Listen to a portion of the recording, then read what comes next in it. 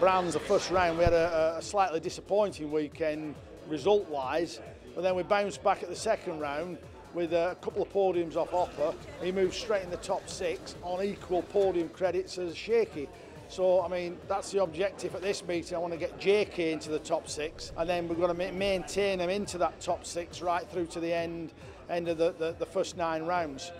So the lights will appear. When the lights go off, the MCE Insurance British Superbike Racing Croft is on. Down here comes number 10, John Kirkham, on the Samsung Crescent Suzuki, past Stuart Easton, number 3. Here's Kirkham, straight away nudging inside the green Kawasaki. You just knew Kirkham were going to have a go. I just had a feeling he's a big, strong, brave lad, you know, and he'll have a go, I think.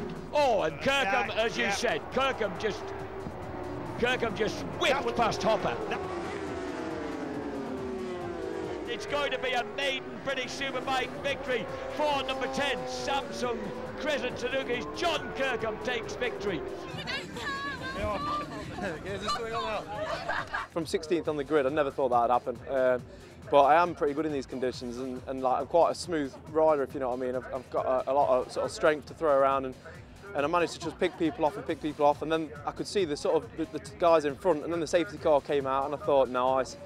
But it was so tricky out there. The tyres didn't feel like they were even connecting to the tarmac. It just felt like they were sort of sliding around on ice almost. And I had a fair few moments towards the last couple of laps, and I just managed to sort of keep my cool and not make any real bad mistakes. And yeah, and I think I got a little bit of breathing space on the last lap. And yeah, here we are. What can I say? I think that's for the whole team who've been working real hard over the last few weeks. Putting a lot of hours in up to, you know, the early hours of the morning sometime, and you know, when you get a result like that, that's for them and Samsung, Fixie, Drive Business, Motorex, all our sponsors. Just a fantastic day.